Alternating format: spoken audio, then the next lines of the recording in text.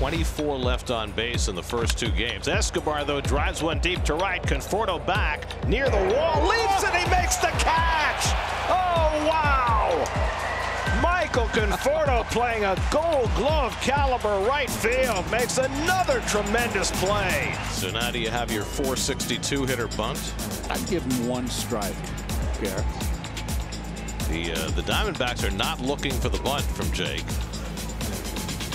But he does bunt. He might beat this out. Escobar bare hands, and Jake's got a hit, and the ball gets away, and McCann will go to third. How about that? They did not play for the bunt, and deGrom made like Brett Butler and laid down a beauty for his 7th hit of the year. Is there anything he can't do? Oh, man. I mean, this is a beautiful bunt. I mean, they say hitters can't bunt anymore. No, of course, he can get down the line. Yeah, he's got those long strides. So now 2nd and 3rd and 1 out, and the Diamondbacks are going to bring the infield in with Francisco Lindor coming up. Lindor hits one out to left center field. That'll get a run in at least, and it is caught by Peralta. Terrific play. Tagging and scoring is McCann with the first run of the game. David Peralta, Gold Glover in left field, kept that from being a whole lot more. Wow. Making it, and now Conforto has already saved deGrom with his glove, tries to help him out with his bat. 2 balls and no strikes. Pitch. Lope toward left, base hit, Conforto. Jacob deGrom scores. Michael Conforto didn't do too much there. The pitch was away. He just looped it off the end of his bat straight into left field. He brings home deGrom with a 2-out run, and the Mets have a 2-0 lead. This is a great inning for the Mets in so many ways. So now the D-backs have the bases loaded with nobody out. Momentum hangs in the balance right now. Reaches out and pokes the 2-2 up the middle, right to McNeil. Peralta comes across, and it's a 2-1 ball game. Well, there have been 5 batters in this inning. 4 have reached base. But deGrom's got a chance to limit the damage. Going to third, Varsho at first, 2 down. 2-2 to Walker. He struck him out. Big strikeout for deGrom.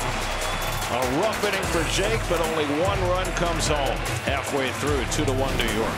Well, Jacob deGrom went back to the mound for the 6th inning through 2 warm-up pitches and got the attention of the trainer Brian Chiclo, and they've been conversing ever since. Luis Rojas has just joined the conversation. Of course, Jake is coming back after a bout of lat inflammation. Through 4 perfect innings in this game, he struggled in the 5th, and now after throwing 2 warm-up pitches, he is leaving this game. And this is, of course, of great concern to anybody who follows the Mets. Lindor at third, Conforto at second with 1 out. And Dom cracks one out of right for a base hit. Lindor scores. Conforto will be held at third. An RBI single for Dom Smith. His first hit in the series produces a run, and it's 4-1 New York. Here's the payoff. Cabrera swings and sizzles one to deep center field. Pilar going back, still going back. He's to the fence. He leaps. It's gone. Solo home run to center field for Asdrubal Cabrera, and the D-backs have cut the deficit to 4-2. What a nice at bat by Cabrera. I mean, that ball was a fastball, a little bit up, and when he hit it, I know he hit it well. I didn't know he hit it that well. Kind of go opposite gap home run. That's a big one. This will be the 16th pitch. Strike 3 call. Barnes wins the battle. He picks off the inside corner with a fastball, and on 16 pitches, Smith is retired. Fastball in. 3 infielders on the right side against Peralta. Pulls it on the ground, could be 2. McNeil has trouble getting out of his glove. Out at second, out at first, double play, side retired.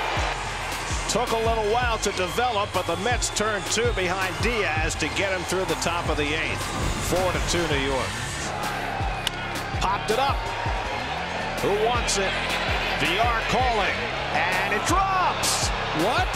And the ball game continues. Some miscommunication there between VR and McCann. He struck him out, and the ball game is over. Pour a little Mother's Day sugar on it.